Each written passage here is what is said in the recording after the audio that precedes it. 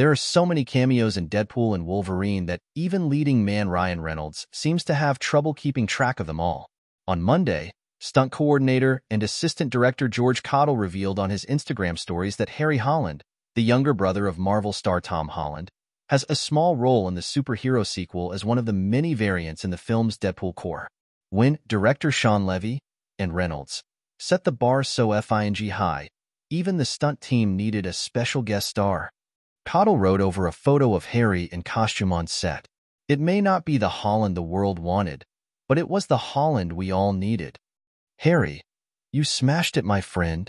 Harry, who previous screen credits include his brother's movies The Impossible and Cherry, reposted Cottle's photo and added, lots of cameos in Deadpool. That set off a humorous back and forth as Reynolds reposted Cottle's message and wrote, "This is how I find out? You tell me?" Cottle then told Reynolds, "All good things come to those who wait, sir." He also responded to Harry, "Harold Poole for the win."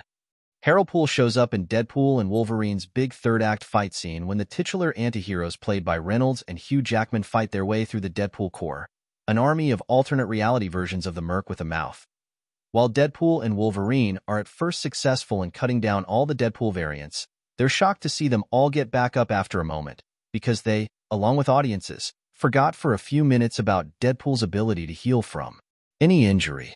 Other cameos in the Deadpool core include Reynolds' wife, Blake Lively, as the voice of Lady Deadpool, Matthew McConaughey as the voice of Cowboy Deadpool, Reynolds and Lively's 7-year-old daughter, Inez, as the voice of Kidpool, Nathan Fillion as the voice of the undead floating head Headpool, and Paul Mullen, a soccer player on the Wrexham AFC football team that Reynolds owns, as Welshpool.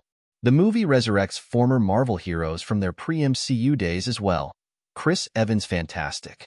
For character, Johnny Storm, Jennifer Garner's Elektra, from 2003's Daredevil and 2005's Elektra, Channing Tatum's Gambit, who never got his own movie, and Wesley Snipes' Vampire Hunter from the Blade trilogy, which also featured Reynolds in 2004's Blade, Trinity. In theaters now, Deadpool and Wolverine also features appearances from Chris Hemsworth, Jon Favreau, Henry Cavill, Logan Allen, Daphne Keane, and Aaron Stanford.